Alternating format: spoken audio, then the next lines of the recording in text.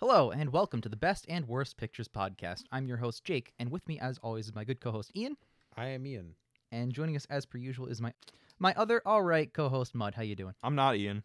What is this show, you might ask? Well, every week, the three of us idiots sit down and review a Best Picture winner over the past 100 or so years and determine if it's one of the best or worst pictures as compared to the others. This week, we're discussing the fourth Best Picture winner ever, Cimarron.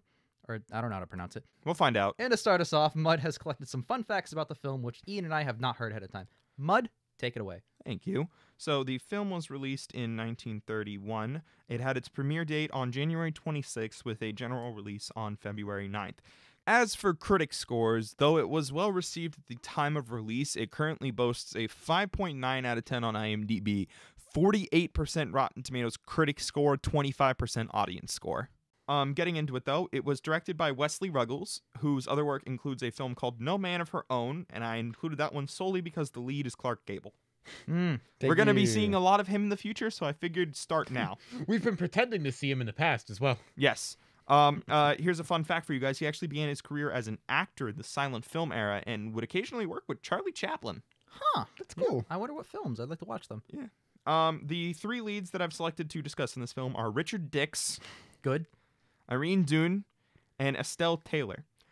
Richard Dix is also known for the Ten Commandments film in 1923. Oh, cool. Okay. Yeah, the silent film. Yep. And he was actually born as Ernst Carlton Brimmer, which means he chose to change his name to, and I cannot stress this enough, Richard Dix. Dick Dix. Yep.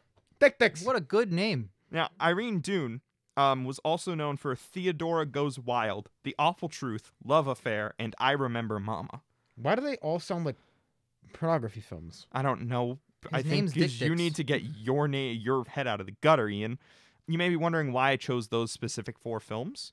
Well, that's because those four films, along with this one, are films that Irene Dunne was nominated for Best Actress in. Cool. Mm-hmm. Five nominations. Times. Jeez. 5 nominations. Did she win any of them? No. 5 noms, no wins. After retiring from acting, she was actually chosen by President Dwight D. Eisenhower as a delegate for the United States to the United Nations. Wow. I know. the She did a fuck? lot. And I think she was Weird. also the co-chair of Red Cross. I think I saw that somewhere in her life. That's gotta That's be one very of the, She's weird. one of those people who's done a lot. That's got to be one of the biggest career changes I've ever seen. I know. And finally, we have Estelle Taylor, who was also in the Ten Commandments. Cool.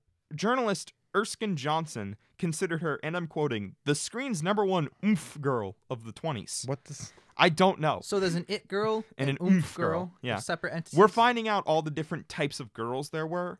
Yeah, black and white. Yeah. That's it. Gray. Unlike with It Girl, where like there was a whole page explaining what it was, I clicked on oomph and it took me to like wiki definitions of oomph. And I was like, this This is doesn't- helpful. Yeah. Not at all. This does not help me. That's amazing. In any way, shape, What would you or expect? form. Like an article about oomph? Yeah, I mean, I'd think so. So, unfortunately, this is the second episode in a row where I couldn't find a way to link this movie to Mary Pickford because I wasn't trying too hard. But I did find out in 1926 she met with fascist dictator Benito Mussolini and was photographed giving a fascist salute. Thank God. What? Mary Pickford? Yes. That has nothing to do with the movie. It has nothing to do with the most Pickford. interested in that. Yeah, that's going to be a new subcategory. Is I'm going to do a fun fact about Mary Pickford every Thank episode. God. I would be concerned if you didn't. Yeah. So this film was released by RKO Radio Pictures. Okay. They're the Um, King Kong guys. Yeah, it's actually based on a book. So this is our second adaptation in a row. And it was a box office bomb. Yeah, this movie made what, 10,000 less than its budget or something. Yep. There is a correlation between bombs and Best Picture winners. There is. It had a monstrous budget at the time of release of $1.5 million. Adjusted for inflation, that is a $25.5 million Okay. budget today, which is considered low budget, but you also need to remember how budgets have spiraled out of Yep. controls in the years since the superhero boom. It was Absolutely. also RKO's most expensive film. Some shots include up to 5,000 costumed extras. Sheesh. 5,000. That's That's a crazy. lot. That is an yeah. insane amount of people. Very positive reviews on release. Yep. Yeah. 6.4 out of 10 IMDb, 56% critic rating. Oh my God. So we'll call it mixed. Let's say mixed. It was also the first Western to win Best Picture, considering it's the the fourth other. ever. Yeah, and 2 of them are war movies. And it would be the only Western Best Picture winner till 1990's Dances with Wolves. Yep. Wow. That's insane to me. And it got me thinking, because the 50s and 40s saw the Western boom. Well, think about it this way: we're in a superhero boom, and That's exactly none of what I those. thought about. Is Yep. superhero movies are booming right now, and so far None of we've had them. one Best Picture nomination. 2, technically. What was the second one? It's Joker. That's not a superhero movie. It's based on comic books. The general movie-going audience would consider it one. Yeah. Yeah. Are you going to tell me about the funnest fact of all, the only one I know? What's the only one you know? The movie has not aged well because it's painfully racist. I mean, yeah, I think that was strongly implied Yeah. by the reviews and the fact that it's a Western in the 30s. Oh no. But it was nominated in every Academy Award given out that year, with a few exceptions. All 3. Well, Oh, actually, sorry, go on. 9. It was 9. That's still big. It was not nominated for Best Original Screenplay because it 'Cause it was wasn't ineligible one. Yep. because it's not an original screenplay. Yep. It also wasn't nominated in Best Sound Recording, but technicality, no movie was nominated. Studios were nominated, and RKO Radio Sound was nominated. So Okay. through transitive property, Okay. it was nominated Fair. in that That category. I'll makes give you sense, that. yep. That makes sense. Yeah, it was not. I would say it was nominated in every category it was able to get into. Yeah, because you can't be adapted and You can't be Original. adapted and original. Yep. You pick one. It won 3 Academy Awards. The other 2 were Best Adaptation and Best Art Design, which is known today as Best Production Design, cool. and it was a record at the time. 3 wins. That's the record. 3. Also a record 7 nominations, 8 if we include RKO's Yep. production house nomination. Wesley Ruggles was nominated for Best Director and he lost. But he was nominated alongside Louis Milestone, who directed last Last week's movie. Yeah. video, for The Front Page. Both of these films lost to Norman Torog for Skippy. Damn. Damn, Skippy. Yeah. Skippy and Front Page were also Best Picture noms that lost to this film, obviously, Obviously, this along movie. with Trader Horn and East Lynne. This was also the first film to receive more than one acting nomination and the first film to receive nominations for the Big Five, which are Best Picture, Director, Screenplay, Adapted or Original, Best Actor, Best Actress. And it lost both of the acting ones. Mm-hmm. And it was also the only film to win multiple awards the year it came out. Okay. Nice. Makes sense. So it was the crowning achievement of that year. It was the crowning achievement of that year. Okay. Yep. Hopefully it's So good. maybe it'll be good, but painfully racist. It's not going to be good. I don't have high hopes for this film. Going You don't have into it. high hopes for Cinnamon? Might be better than Broadway Melody. Yeah. I think it will be, considering Broadway Melody has a critical consensus and it's like 30%. We also gave it 3s across the board. Yeah, we did. That's 30%. Time for us to take the cinnamon challenge. Fuck off. Wow, solid out-of-date joke. Got him.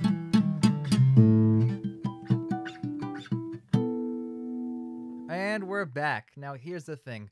We all decided before we hit record just now, after finishing the movie, that we are going to save every element regards to how racist the movie is for the end. Because if we start at any point with that, we're never There's going to a get to... lot to talk about Yeah, the there's a use lot of to race in this unpack film. there. we're never gonna get to the actual other points about like the movie that we're making, the acting and stuff like that. We're gonna save every problematic part, which is a lot of it, for the end. So Yeah. to start us off, who wants to say something relevant that isn't racist? There's I not can much. say something relevant. So the film's right. No, I'm kidding. The plot isn't very compelling. I think it's Um, muddled. There's so many like 5-10 year jumps, and we're missing so much context in between. You're so right. The back half of this movie completely falls apart. Oh yeah, easily. Okay, so we made the Best Picture show in hopes that we would just watch the best movie every year. Wow, I don't even think we've watched. No.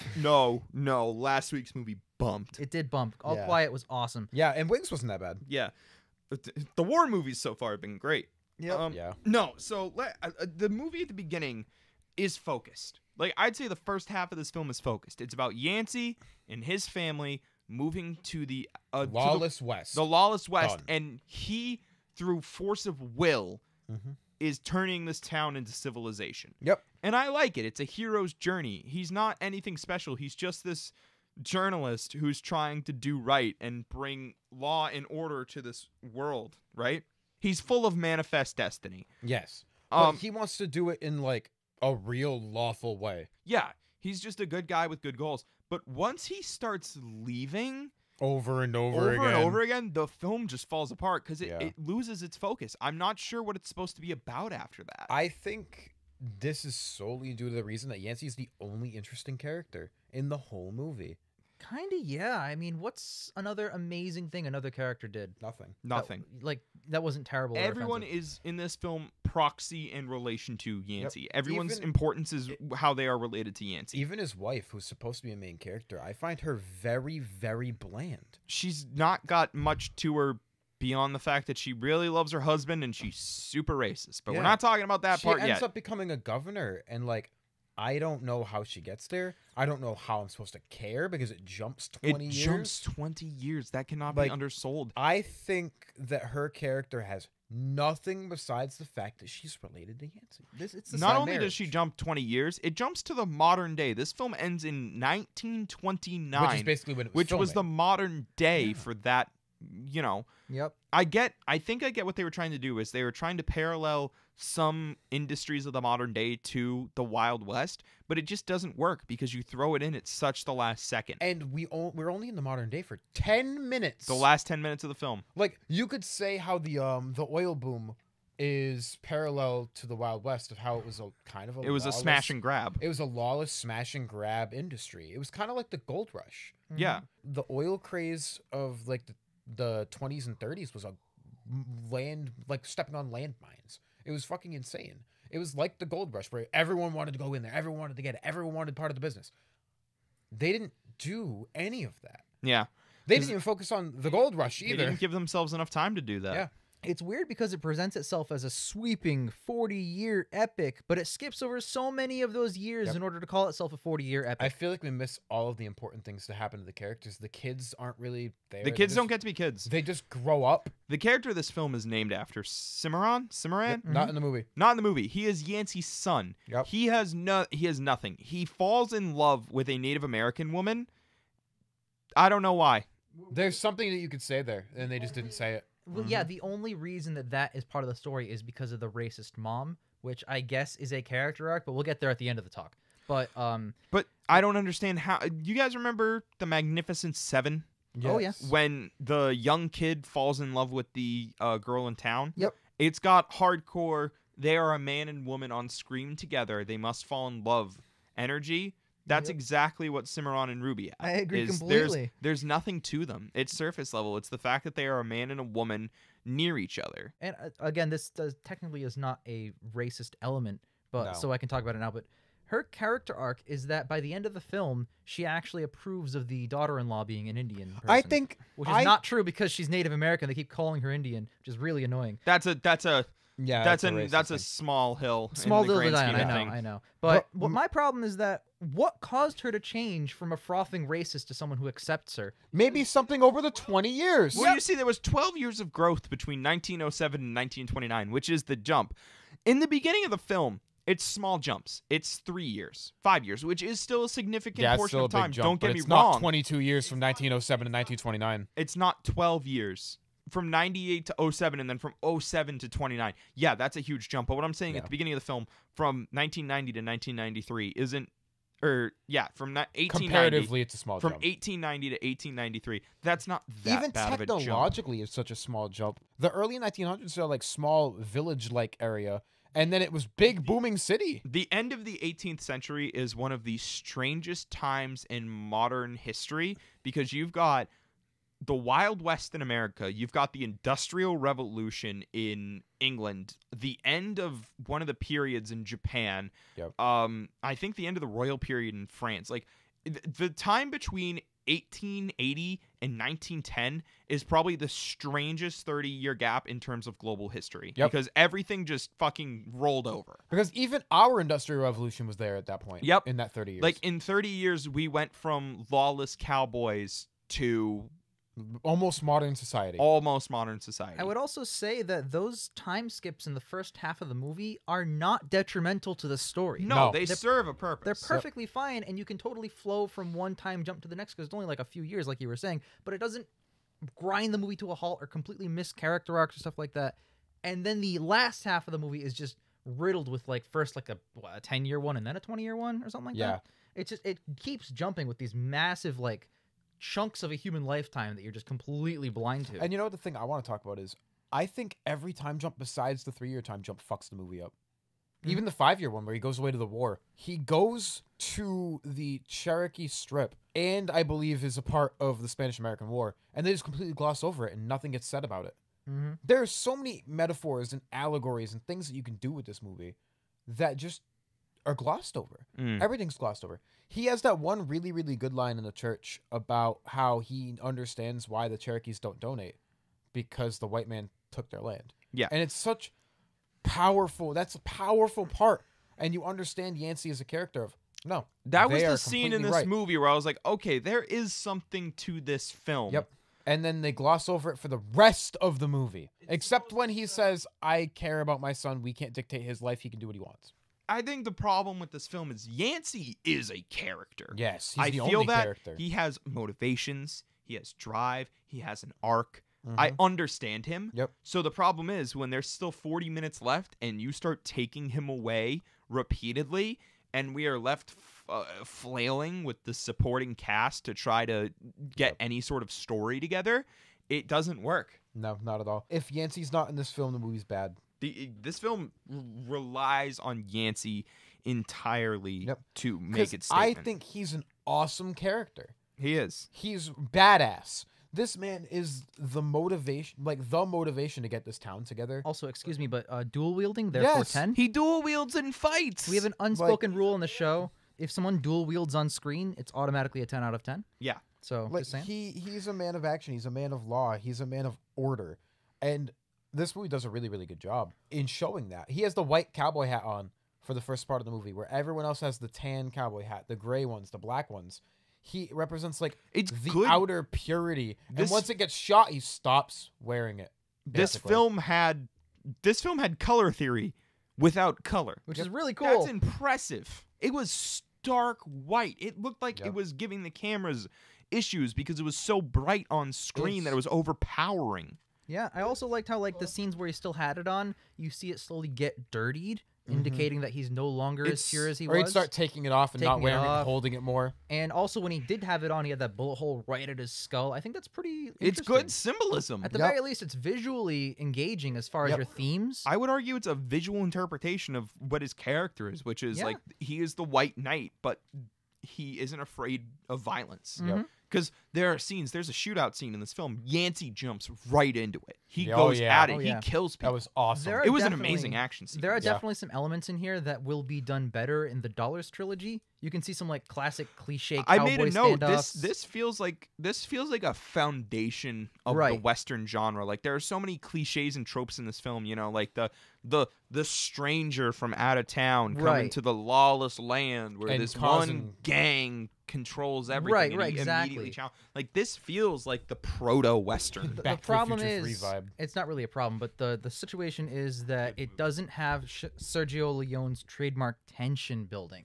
which No. builds up the same scene over and over with the music slowly building and crescendoing with the shootout after a Yep. long time. That was kind of quote quote invented with the Dollars trilogy. It was done in that way Yeah. and made that a popular thing. So this movie being way before that, not having that, seems kind of weird. And I keep watching this and going, wow, I sure wish it had some kind of tension, because instead of tension, people just pulled out their guns and shot each other.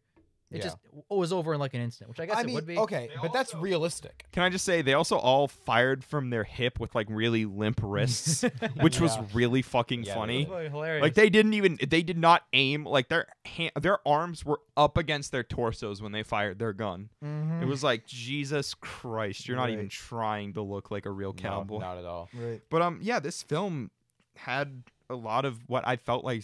It's not completely Western because we talked about those time skips. So obviously the last half of this film is modern day. Mhm. But the first half of this film, when it's really in the West, I think that's the more interesting part. it's definitely the more interesting part. It feels like Seven Samurai in a sense, where I feel like I'm watching every film in a good way. You know what I mean? Though, I It's feel like I'm inspired watching. these movies. Yeah, and you make a good point about the Western will obviously be refined over the years to be Good. what we get with Sergio Leone Yep. and the fucking Dollars trilogy, and even later Westerns like Unforgiven, which we will watch for this. Yes, we will. You know, I'm excited. and even I'd say Magnificent Seven is a Yeah. better Western than this. But Oh yeah. Yep.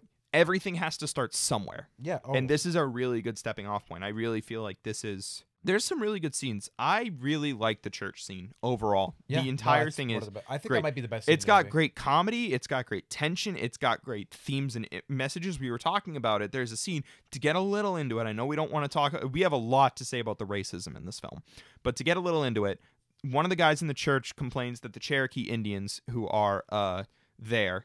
Yeah, I know. I said Indians, not Native Americans. It's fine. I guess just the Cherokees. Yeah. Who are there are not donating to the till, and one of the white guys is like, why aren't they donating? And Yancey's like, well, we kicked them off their land, and Yeah. they don't really. They don't want to fund the people who took everything from them. Yeah, and there's also some good humor in that scene because like at the beginning, Yancey gives like his intro, and he's like, welcome to the Baptist, Methodist, Protestant, Christian, Catholic, Yep. Hebrew Church. Yeah. There's a lot of really good beats in that scene. It's a good microcosm of like the idea of like society forming of itself when there's no outside factors. You know, not everyone can get their own church in town, so they set up a big church, and it's like, well, everyone can attend. I also you know? like the idea of this rinky-dink kind of nothing village being not taken, but formed by this one man over his lifetime into a prosperous, good, cool village. A lot of that was because of the oil boom. And there's oil in that village. I get that. But a lot of what that man did, Yancey did to construct and build this town basically from the ground up into a prosperous type of city, is really interesting to me. And those parts of the movie, which there weren't a whole lot of, Yep. were really cool to me. And I love that part. And if a lot of that had focused on that, that would have been awesome. I think that the scene in the church particularly is interesting for me because that's like right while America was becoming the melting pot that it is. Yep. So I feel like it doesn't age well because of how we view, well, how American society as a whole views things like that now.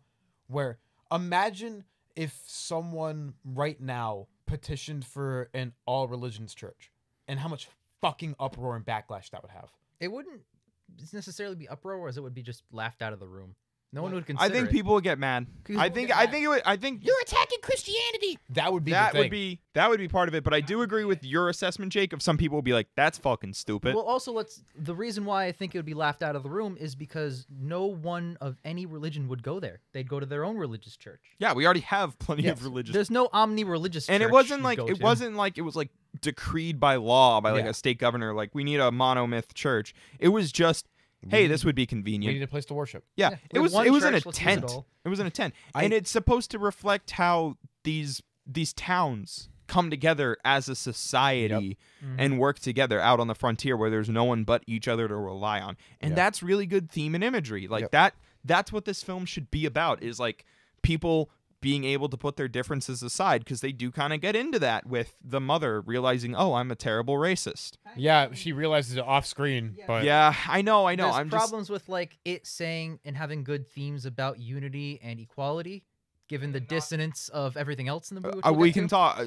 There's a certain character named yeah. Isaiah I have who a we lot to will say. talk ad nauseum about. Yes, we will. So I have a lot. So Jake mentioned the Sergio Leone music building tension. The ADR and Foley in this film is dog shit. Especially at the beginning. Oh my Let's God. talk about the opening scene. The opening scene is so bad. The opening scene is irrelevant. Let me. You can start the movie with him having dinner with his family. Yep. Well, I do have something positive to say about the opening scene. Well, actually, before the scene, I miss when movies had the actors one by one showed up on screen to introduce their characters. That was very fun. Each actor popped Yeah. up on screen. Yeah, I like Informative. the little character intros. That's cool. It said Like this you know actor, who it is. Like this actor as this character, so it's informative and also interesting to watch. I Yeah. like Yeah. that.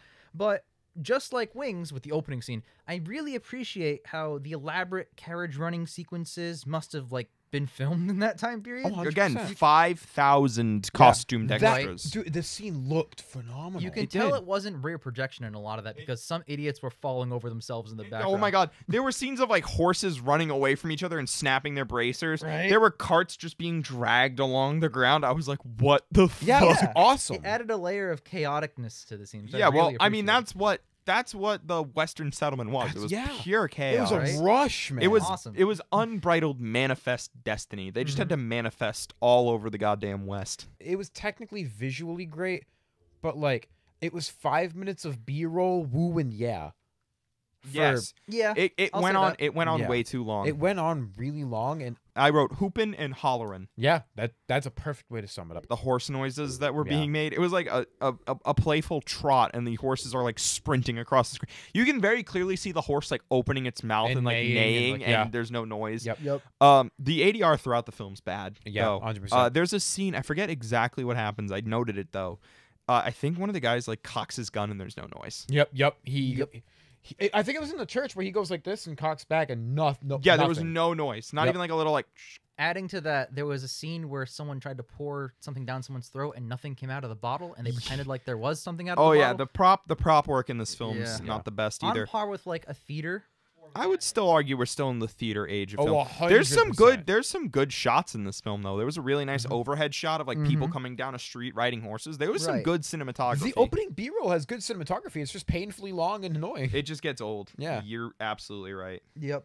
I would say my main problem that isn't about racism with this movie is that a lot of the scenes are irrelevant to the story. Oh yeah. There are so many vignettes where side characters have full-blown sequences that add absolutely nothing to the movie. And it Agreed. pisses me off when I like the story and the premise, like I was saying earlier, of this one man basically finding an entire village, as in founding it from the ground up, basically turning this nothing town into this 1929 modernized era. Yeah. And him taking like basically all of that what's here and sure getting lucky with the oil rush, but on top of that, becoming basically the founder, that he's like the head of the editor paper, he's head of the church. he's You head of hear the about governor. these kind of guys in history where they Right. found like whole states or whole towns. You know, That's so that's interesting to really me. interesting to me. And he was a compelling character. Right. He had a lot to say about like fairness and equality. He did have those themes in him. He was like, you know, like, hey, maybe we shouldn't treat the Cherokees like shit. Right. You But know? the problem is, I would argue that between 20 and 30 minutes of this movie is him actually doing that. Yeah. The rest is all this awful fluff. And I know we're not at racism yet, but it's that. And it's all these side characters that do nothing and add nothing. It's amazing how the first part of this film, which is the best part of the film, is so good and so thematically on point and so interesting, I would argue, and it's bogged down by just blatantly racist things. I know. we're not getting into it, but and then the second half of the film's just boring as shit. We But- keep saying we're not getting into it because it's hard not to mention it when talking about it. Yeah, but like if we start talking about it, we're gonna lose any point we were We are. trying to make prior. Absolutely. But I want to get into something. Ian, Ian. you said that the opening scene is there to establish Dixie Lee. She doesn't fucking matter. He doesn't. She does not fucking matter. So Dixie Lee. Might have highlighted these three people in the opening, and one of them's in 5 minutes of the movie. Yup. To be fair, on Wikipedia, I just grabbed the top 3 actors listed, so I figure that's main guy, main girl, and like most Nope. important supporting. Nope. I probably should have grabbed.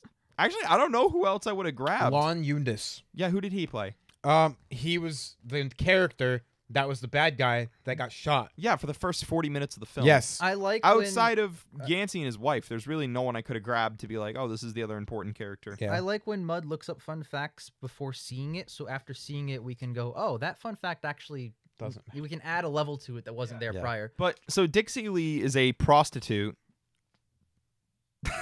I was waiting for you to talk more than that. I don't know. I looked into Ian's dreamy eyes and I forgot what I was gonna say. I don't It happens think. all the time. I don't to think me. No, she was so a it prostitute. thinks- Was she? I think it said she was a prostitute on the No, Wiki. she had a Whatever. husband, and She's then a hussy. baby, and then he died. The point is, Dixie Lee is a working girl who is like on trial at one point in the film, and I think Yancey defends her. He does. I don't know why. Like, I get that Yancey is like She great. At, robbed him. yeah, she did rob him of his land, which again, still irrelevant. Even if you want to keep Dixie Lee in the film, you don't need that prior connection. But 2, Yancey is not a lawyer. He is a newspaper editor. And I just gotta, like, that was the one part where I was like, all right, this is bullshit. He needs to stop being everything to this He's town. Yancey every job. He's Is that, like- Yancey. He's Joe working, man. See, He's I just got also- every fucking job under the See, sun. I don't know. I kind of buy it because back in that time period, they had like no regulations on anything. Yeah, So- I buy it. It's just dumb. One man, hypothetically, if he had the power, could in theory become head of like 7 or 8 different branches of this town because no one else really is. See, my favorite thing about fucking the Dixie chicks side plot is like it definitely doesn't matter because she's not established. No other character besides even Lon, main bad guy. The first 45 minutes, he has maybe 3 scenes. He shows up, is an asshole, and then Yancey goes scream Yep. at him, which I wrote down because it was just that scene was absolutely stupid. Like the scene where he shoots at the guy for no reason, makes him drink alcohol, and Yancey's like, "Oh, you want to know my opinion?" And I'm like, even the main villain for the first 45 minutes doesn't really have anything. He's just kind of a He's just bandit. the stereotypical, Bandit bad guy asshole. Western man. Oh, can I talk about the bandits real quick? Yep. The course. whole town, like, there's a line in there where I believe the wife is like, "Well, we're proud of what you've done, getting rid of those bandits and outlaws." Yancey straight up murders several people without consequence and is not reprimanded about it. because any they're way, shape, or bad form. guys. What? Okay, but I'm sorry, but those outlaws and bandits in the context of the movie were probably just civilians living there. And they might have had families or children and they were just never addressed. But because he's the hero and they're the evil guys, they gotta be shot dead. And it's like, you're not gonna add any more characters. I'm going to tell you, though, the second group of people that he killed besides Lon did live there and he was just being an asshole. Yep. That second group of people came into town and were shooting They were the gunning bank. people down. They were shooting the bank. That's fine. Yeah. That's all well and good. But the problem is that Yancey's body count is pretty freaking high It is. to be a respectable top tier member of society. I mean, it's probably because he invented the society. This is his town. He His gets. town. I get to kill people. This is my town. I get to execute who I want. I'm judge, jury, and direct executioner. Come here, weird face lady. Yeah, there's a name for that type of dictator. But whatever. It's just, it really stood out as really bizarre to me that the movie would paint him as like a heroic man by just murdering everyone. I'm not surprised. This film didn't really exactly get into the morals of taking a life. It didn't even get into the morals of the Dixie situation, how he felt. Like, I thought it was interesting at first, how he, even though she stole his horse at the beginning of the movie, how he's like, I'm going to defend this bitch in court. Like, Also, that was like 10 years ago at that point. Does he Yeah. even remember her? probably he remembers everything. Dude, oh, I have the biggest pet peeve in this whole movie for me. At the beginning, when he's camping with his wife before they get there, a bandit cowboy, I think it was the kid, It was the kid. raids him, and he just happens to know the cowboy. I was pissed. I saw that and I was like, how? Yep. How did he know this guy? Out of every single cowboy in the whole world, this is the one that ends it up in Yancey's I'll camp. do you one better. How does he know any cowboys? He served with them in Lake or something. He spoke a throwaway dialogue line about it because he kills him later on in the movie. Yep. And it's weird because some throwaway dialogue lines are actually really good. Like, there's some good callbacks with some of the lines. Yeah. Like, "Oh, I've never been here for more than 5 years," versus the guy at the end who's like, "I've never been here for more than 40 years," or something Yeah. like that. As long as I've stayed anywhere. Yeah, that's what it was. That was really good and really cool and thematic. Like, there's little sprinkles of really cool thematic elements in here, Yeah. and I feel like the movie could be actually great, and it isn't. Yep. It's the inklings of a good movie again. Yep. The same with Wings. Inklings of a great movie. Although Wings, I would rate positively. I don't know about this one. I would rate this film positively. Yeah. We'll get there. I'd rate it similarly. Okay, it's a mid. Yeah. This film's mid. Well, let's go over our last not racist points. I don't know. I'm sorry. Last not racist point. Sorry, I thought you were saying let's get into it. No, I like the was gonna race- say, no, I got not more to yet, say not still. Yeah, the time skips in this movie are definitely to its deficit, especially when they just start getting like exponentially longer. Yeah. Oh, Because you're man. skipping so many important points in these characters' lives. Speaking of time management, he just so happens to die at the exact last moment in which he arrived back home. Not any year prior when he was away in the 20-year gap. no, 10-year gap. he wasn't home. Not on the way over. Not even 10 minutes later after he has that. His sad wife speech. just happened to be He there. just Yeah. happened There. to die right as his wife Frickin' showed up. The is what exact moment happened. he's in her arms, he's like, "Oh, cool, better die." Like, fucking, what a chance! Like, it wasn't like even if he was established to be dying prior, which he really kind of wasn't. But even if he was, why would that line up in that exact moment to have like a minute left with your Yeah. wife to talk? Like, that's was kinda so dumb. annoying. Also, it does kind of detract because, like, at the end of the movie, Yance is kind of old and broken, and it's like, what was he doing out here? I don't understand anymore. Because at first, it seemed like he was bending this town to his will and like shaping a society with him at the center. Yeah. Mhm. Whether he wanted to be that center or not Yeah. was a little ambiguous. Well, he I has would argue. wanderlust. He goes He does have everywhere that wanderlust. there's Yep. stuff. See, but that's the problem, I think, is like that's the deficit of the 12-year time skips is like, so they just haven't talked to him.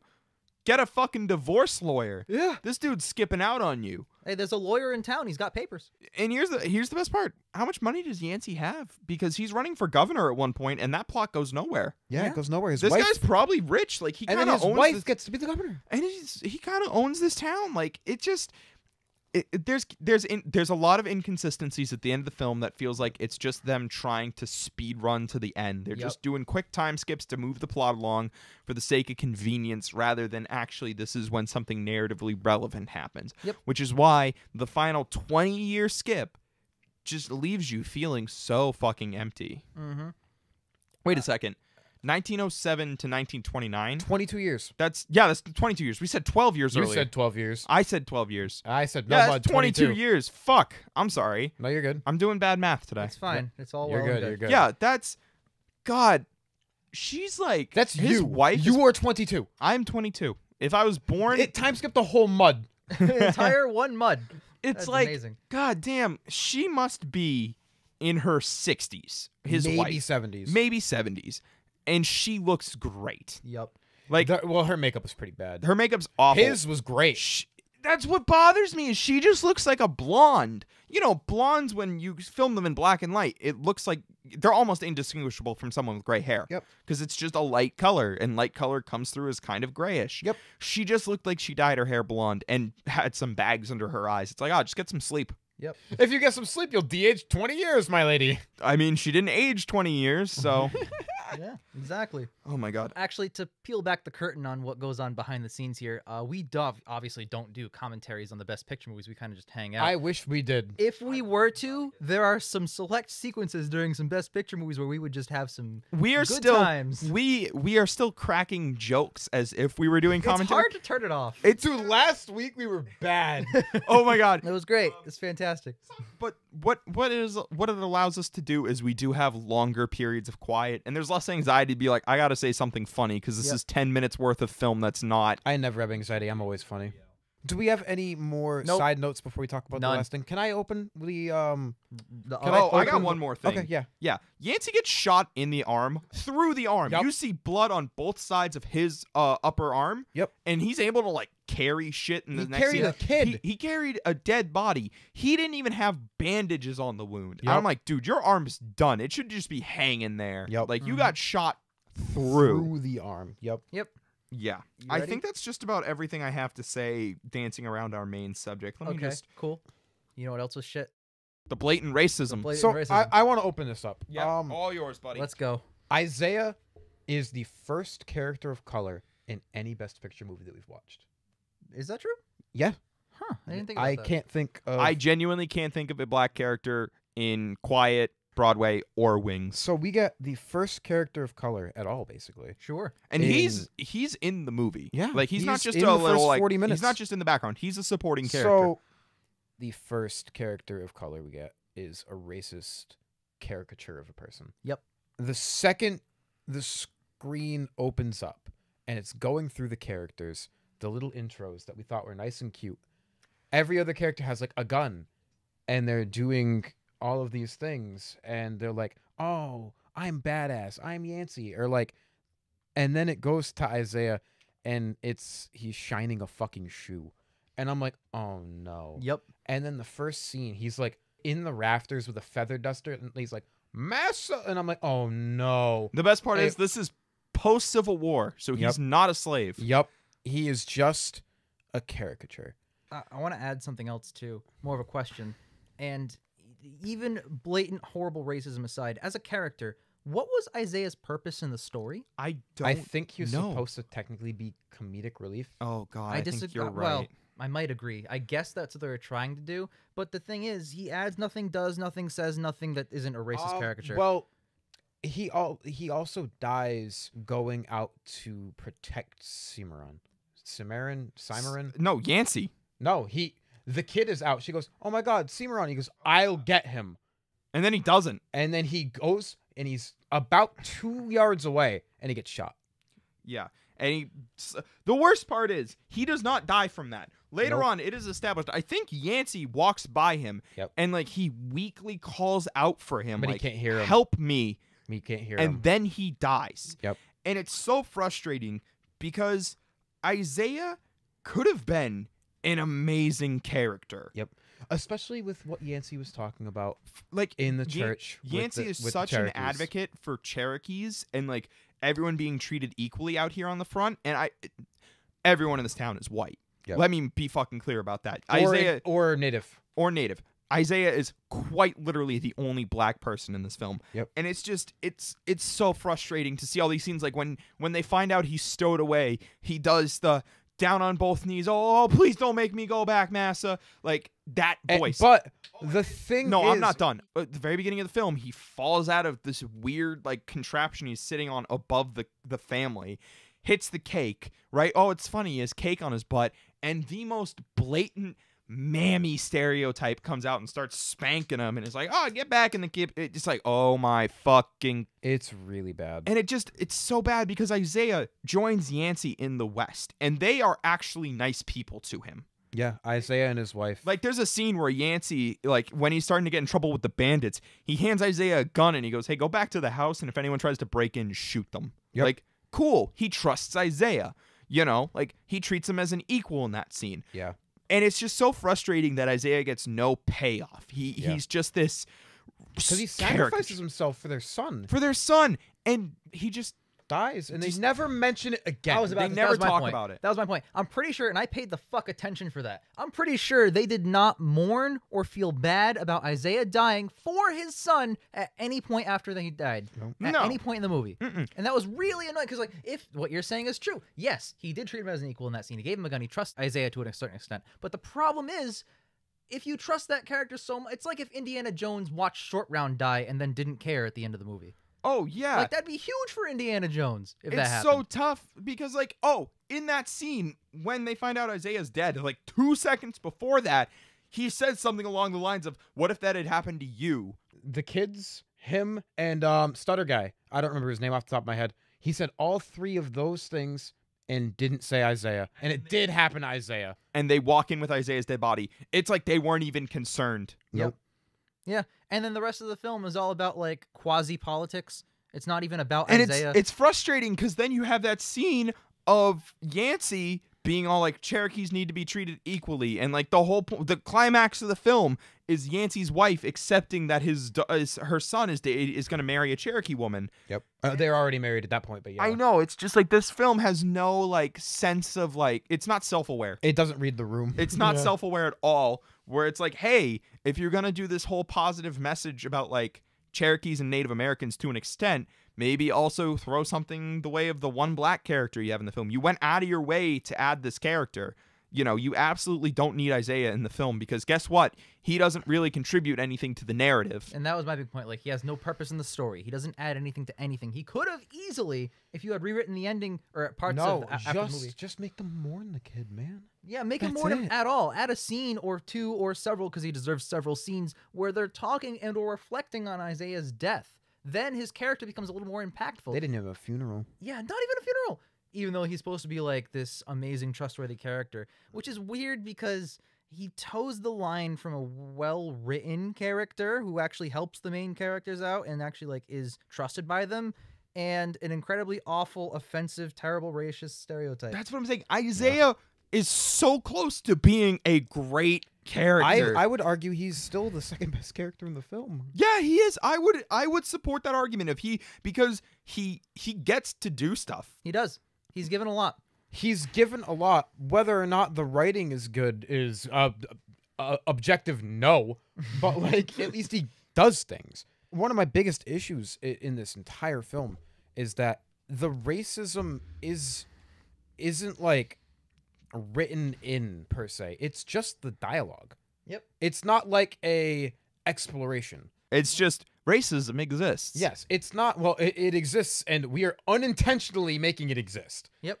And it's tough because there are Best Picture winners like 12 Years a Slave that Yes. portray that kind of environment. I know it's not slavery necessarily in 12 Years Cimarron. a Slave is slavery. No, Cimarron is what Oh, I meant. I'm sorry. It's not. They're not talking about slaves. The point is, technically. there are great Best Picture films that comment on race. Yep. Absolutely. And the racism isn't a commentary. It's just the fact that this film was made in 1931. It's the dressings. This is a great example of a film that like white people make to get over their own like guilt about maybe being racist. Where it's is like, that Green Book?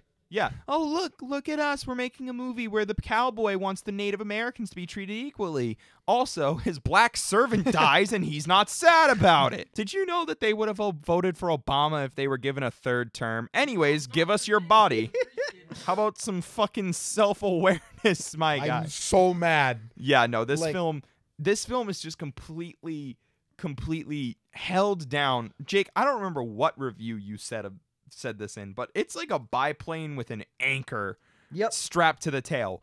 Yeah, you're going to get some altitude, but you're going to go nowhere significant in the Because they're end. ignoring the major problem that's keeping them down the whole time. Yeah, you are treating the one black character as a fucking punchline the entire time, Yep. and then you're going to turn around and say the point of this movie is being nicer to Cherokees. Yeah, dude, the message of the movie is equality. Can you get over that? That's the theme, is everyone should work together equally. Not only just in Yeah. not only in racism, but in sexism, because at the Yeah. end of the movie, his She's a wife governor. is Yup. governor of a Women state could barely in 1929. Yeah, the right for women to vote was a brand new fucking thing at the time. What, wasn't it like 1910s or something? Yeah, somewhere in there. I don't remember the exact The year off the suffragette top. movement was early 1900s. Right around 1915. It was the- also like a movement. It took a long time. It wasn't like a day. it's just so frustrating. And then you have like their stuttering print guy and Isaiah. That's like his main posse. You know, there are scenes that establish that Yancey trusts Isaiah, like not as a servant, but as an equal. You know, giving this kid, I cannot stress this enough. He gives the kid a gun and tells him to shoot anyone that tries to break in. That is above just you work for me. This is I trust you. Yep. Also, know? to piggyback off the starter character, this isn't about race at all, but I liked how that character's in the movie and they didn't make fun of him a lot. It's had weird one that this is the scene. second best picture winner to have a character with a stutter. I don't know. It's a weird character tick that keeps popping The up. problem was, what was the other one? Broadway? Broadway, they Broadway. kept making fun of him. The problem was they kept making fun of him in Broadway, but this one, There- they had one joke where it's a song where he tried to sing and it was like a remix. I do want to point out the women got partial voting rights in 1920 and full voting rights in 1965. Yeah, Alright, so that's, what the movie is saying is 9 years, not even a full decade after partial voting rights, she's governor of Oklahoma. Not like a progressive state, Oklahoma. Yep, especially in that time period too. Not even like now, like just then. Yeah. So 9 years removed from women being able to less vote in the than 19th a Amendment. decade. Yep. And you're telling me you have a female governor. Yep. And they don't explore anything with it. It's very blatantly. It's amazing. This film has fantastic setup and then just manages to go nowhere for 40 minutes. Yep. Honestly, it's a shame because I think without the racism, the movie's actually not that bad. No, I liked it. I'm inclined to agree. I Like- just can't give it a positive score. I know we're probably going to disagree on the score of the movie, but like for me, since a lot of the themes and elements the movie was They get building to, undercut. like since a lot of them they're going for are completely dissonant and conflicting to the fact that it's incredibly racist. To me, that just completely undercuts the whole thing because like now all of your themes of like rags to riches, you know, work together, all this shit, that is completely irrelevant when Isaiah happens. The best scene in the movie is undercut.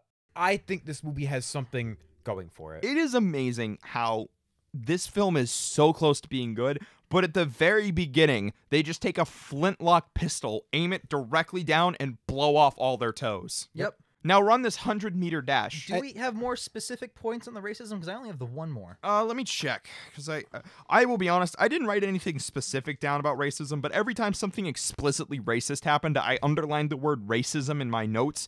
I have 1, 2, 3, 4, 5, 6, 7, 8 underlines, and it's circled. Oh, here, I have some of the lines of dialogue that she said about Indians. Oh, you wrote them down? Oh, boy. Yeah. She goes, and I quote, "You really want us to be living scalped among savages?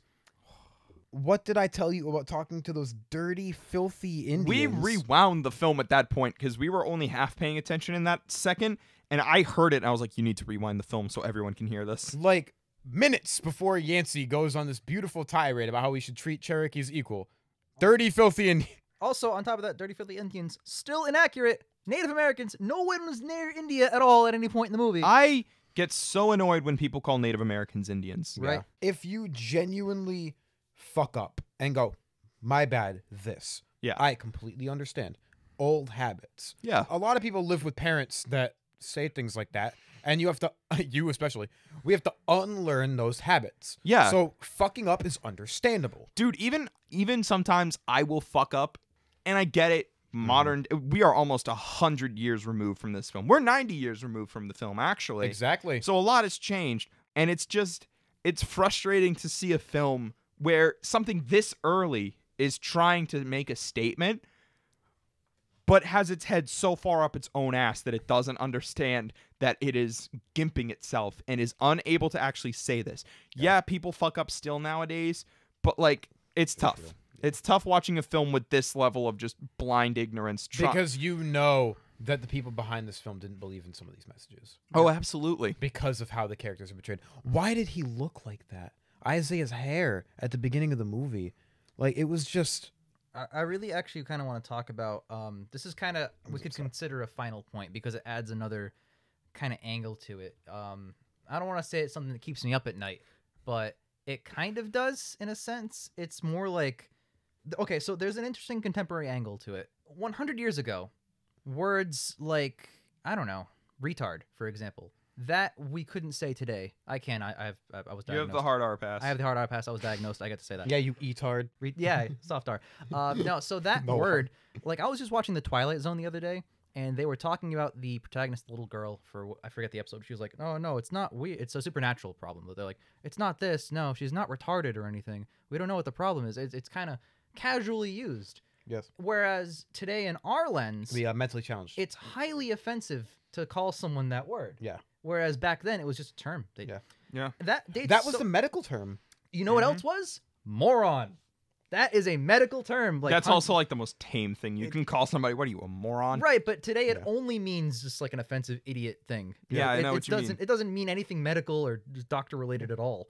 So, unlearning things like that is part of life. Well, my whole point is that, yeah, there's plenty of shit in Cimarron that, like, by today's standards are awful.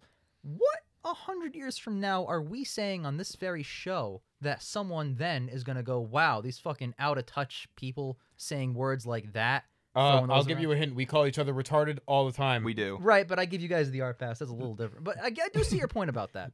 I do see your point because there are other things that, like, what's a really tame one? Idiot. Fridge, yes.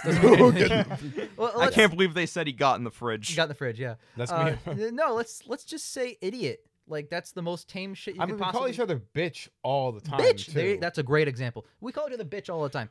What if, like, 50, 60, 70 years from now, that becomes, like, on the level of something really offensive? I've experienced that before. In high school, I got detention because I told someone to stop being a bitch. Okay. Specifically, I got it because she was a female. And I said, don't be a bitch. Yeah, that's derogatory towards women. The reason I called her a bitch is because she flipped me off. I said, don't be a bitch, Sam. Okay. Well, I guess that's My point is, though, let me finish with this. She didn't get a detention for flipping me off.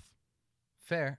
Well, Not fair. No, No. I'm still mad about this. I've been out of high school and college for a while now, and I'm still mad. Mud on his soapbox. Fair enough. Well, I mean, it's the kind of thing where, looking back, the three of us can never know what someone in the future will think of your situation. What if bitch is 50, 60, 70 years from now as bad as the N-word? We wouldn't know. We can't know that. We don't know what the future is going to look like. You're right. So the people making Cimarron thought they were perfectly okay.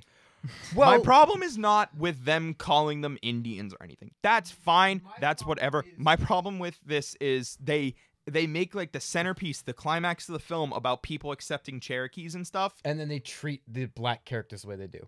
Yeah. No, that's what I was saying, too. That's the lack of self-awareness. It's hypocritical. But also, I'm pretty sure that even in the 30s, people knew racism was wrong. Well, this got amazing reviews. Ian? I don't know about that. They just fought a civil war. There was a certain group of people on the rise in this little country in Europe called Germany. I'm just saying that even though it was more socially accepted, people still knew that it wasn't, like, you're right. I mean, there are people who have always known that racism is wrong. That's how we get, people who help push agendas along. If I could add but something... that being said, no. Okay, if I could add something, I would probably... Maybe I'm just being... Hold on, You're being optimistic. No, you have a point, but I would say, slightly siding with Mud, that racism was probably as bad as jaywalking in the 30s. Like, yeah, it's not right, you shouldn't do it, but we all just kind of do it all the time anyway. That's what the 30s mentality is. I don't think as many people were jaywalking as being racist. I don't think as many people were thinking that jaywalking was bad. My point is, They liked it. yeah, well, most people aren't self-aware enough to be like, this is a bad thing. My point is, it's like on par as like not important, whereas today, yeah, it's like the people most didn't important. think about it. Yeah. You know, what I'm saying is people who were racially aware, that sounds weird. People who were like not racist were definitely the minority in the 30s. Yes. And there's no way around it. Yeah. No, Because you're if they right. weren't, we wouldn't have needed a lot of shit that came out after the 30s. No, you're right. You're right. I optimism, but at the same time, realism. I was being optimistic. I know. I'm saying I was being real. But I think that deep down, when you think, even if you are a racist, I think you're well aware that it's like you have this prejudice for almost no reason. Like there has to be. No, they're not that self-aware, man. Trust me. I can't- know. I've met and talked to plenty of racist people in my life. They're not self-aware enough. I just can't imagine it, I guess. It's hard just for us can't. to imagine it. The same way it's hard for them to imagine that we're not racist. I guess I just can't put myself in that mindset because I Well, that's a don't good think thing. that way. That's a good thing. It's cool that you are self-aware enough to know that you're not in that mindset enough to understand how they are. That's interesting. I can't understand it. I really can't. How could you just be like, people of different color bad? Because a lot of people It like sounds Because so that's just simple. how it was. Well, like you got to think about it this way too. Like a lot of people who even aren't racist would still be so convicted in what they believe that they cannot even people who are not racist, sometimes they can't even understand why people would be racist, which is totally understandable because it's a really stupid mentality. But it's just interesting when someone goes, "Yeah, no, I cannot even get into that mindset, and I'm just aware of that, and I'm just gonna move on with my life." I feel like we're tangenting now into a place that's far and away from Yeah, the film. I don't know how I much of think the- we've made our point of this film would be a lot better if it had a little more self-awareness of what it was saying about race. I agree completely. Or no self-awareness and not have the race in it.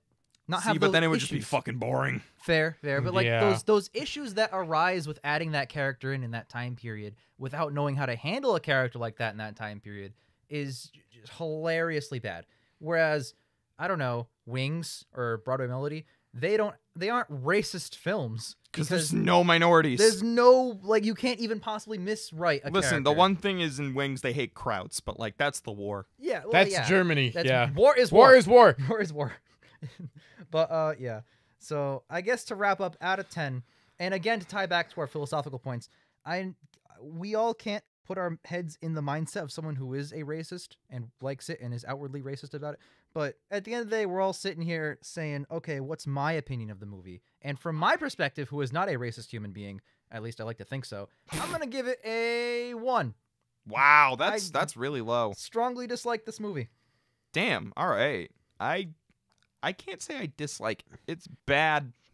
It's bad. It's a bad film. I can say that. But the first half of this film is solid in certain parts. I'm going to go with a 4 because Okay. I think this film's better than Broadway Melody. Ian? Yeah, I can say it's definitely better than Broadway Melody from like a film perspective. I think it'd be like a 5 or a 6 if the racism wasn't such a big factor. But the fact that the racism undercuts, I think, my favorite part of the movie, really, really deters me from giving it a positive score. I was still going to say 4. Yeah. Because I think it's better 4 to than Broadway me Melody is when you're starting to get into negativity. as a film. Mhm. But the biggest theme, which is that church scene, man. That church scene is the best scene in the movie, and then it completely gets undercut. See, the thing is, That's a shame. I agree with you guys, but the fact that it is undercut, I almost don't even want to give it credit for that scene since it's in the same movie as everything else. Like I can say that one scene in isolation is actually pretty cool and interesting, but then as soon as the parts before and the parts after it kind of conflict, it's like, well, what does that matter? Like, for example, this is a really weird thing to talk about Best Pictures about, but in Batman v Superman: Dawn of Justice, the film, remember the nightmare sequence? Yeah, that's fucking useless. It's a great scene. But Isolated. it's got nothing to do with the film. Nothing to do with the film. The film contradicts it at certain points. It's completely irrelevant. You take it out, the movie's improved. Even though I love that scene. So it's just really annoying to me to see that one sequence, the fucking church scene, and other smaller bits like that actually add to the themes and messages of the movie, completely get thrown out the window by the rest of the film, which is why I have to go such a negative, harsh score at 1. Jake bringing up BVS during the review. Why did you say that movie name? All right, let's Exactly how it let's shut the fuck up. Yeah. Jake, what's on the roster for next week, I'll man? tell you. Before we finish, updated best and worst. It's still for me.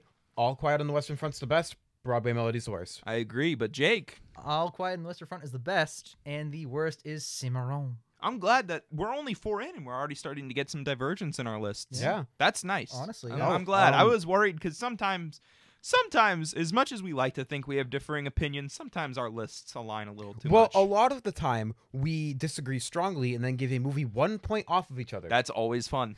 We've joked there's a 10-mile gap between 7 and 8. 6 and 7. 6 and and 7. 7. So if I have a 7, you have a 6, we'll have like a full-blown debate. We will have like a 40-minute argument, and then you'll go 7, and I'll go 6. Doctor Sleep 6-5. Yeah, Check out our Dr. Doctor Sleep was a Doc- huge. check out our Doctor Sleep review for the biggest Yeah. argument 1 over point nothing. argument ever. Jake gave it a 7. Ian and I gave it a 6. Ian and I strongly disliked that movie. Jake liked it. I also want to say something else too. We're humans. A lot of people watch a movie, give it a rating, and move on as if that's like concrete and never changing. We will change our opinions. That's true. Mud liked The Beach Bum at one point. He It's did. true. I'll give you a great example. Thunderball, a James Bond movie we reviewed for the channel. When we watched it, we gave it 6s and 7s, and then we watched You Only Live Twice and gave it higher scores than that. However, as things went on and we thought more about it, Thunderball became our favorite James Bond film over You Only Live Twice. Yeah, Like- I would give that a 9 today. Yeah, Humans can change their minds because as time goes on, we might reflect on things or watch things again and go, "Oh, well, I was wrong," or "Oh, I feel stronger about this," or less strongly about that. Yeah. So, who knows? Cimarron could be a 10 out of 10 in 10 fucking episodes. you know? But that's not gonna happen. But No. it could change from my one position I have it on the bottom rung. Yeah. So Just the way you feel about a movie the first time you watch it is not how you're going to feel about it the second time. exactly. That's a simple fact. So So, Jake, with all that, Yeah, again, what's next on the what are we schedule? watching next week? I'll tell you, it is the 5th best picture of all time. No. Yeah. You believe Well, that? 5 comes after 4. After the 4th one, it is Grand Hotel. Is that It's prequel to The Grand Grand Budapest Budapest Hotel? Hotel. We finna do this shit like this. It's like get it? His pants fell off. I fucking hate this movie.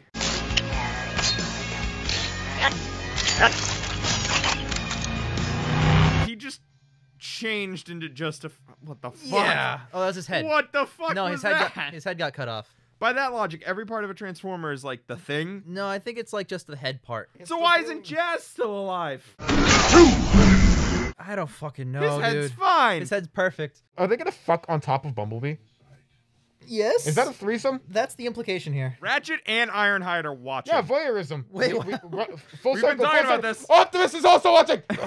This is so weird. He's recording it and broadcasting it to the stars. Ah, don't make me spray my lubricant. I gotta paint a picture for you. You're Hasbro. Do you sue? Wait, I'll wait till after the No, movie to decide. it's not worth it. That title card, though. Discovered life on another planet. It's the same opening. Scattered across the galaxy, So when hoping 2009 to we find discovered it life, and we rebuild sent a our message home. of peace. What 2003 video game is this from? Our clouds. Oh my god! Holy Whoa! lying ass